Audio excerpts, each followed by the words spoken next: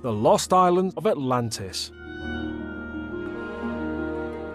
Atlantis was a mythical island. First talked about thousands of years ago, Atlantis still captures people's imagination today.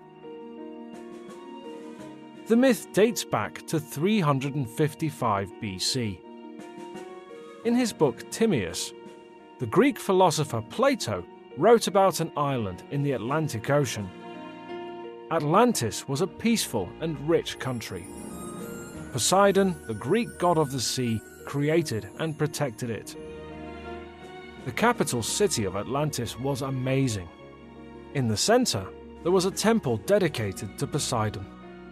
Inside the temple stood a gold statue of Poseidon riding a chariot with 6 winged horses. The people were very rich. They were mostly sailors and traders. They had large ships and sailed all around the world. Some people were farmers and worked in their fields. They also raised cows and sheep. The kings who ruled Atlantis lived in beautiful palaces. Their walls were covered in gold and silver. There were also lovely statues, paintings, and fountains in the palaces.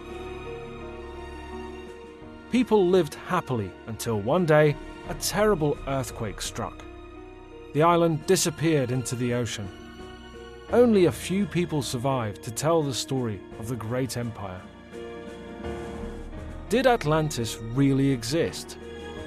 There are many theories about where Atlantis was.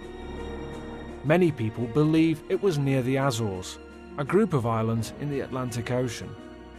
Others think it was in the Mediterranean Sea, near Sardinia, Crete, Malta, or Santorini. The area between Crete and Santorini in Greece may be the most probable. Many people believe Atlantis sank at the same time a great earthquake destroyed the island of Santorini. What do you believe? Did Atlantis really exist? Will we ever discover where it really was?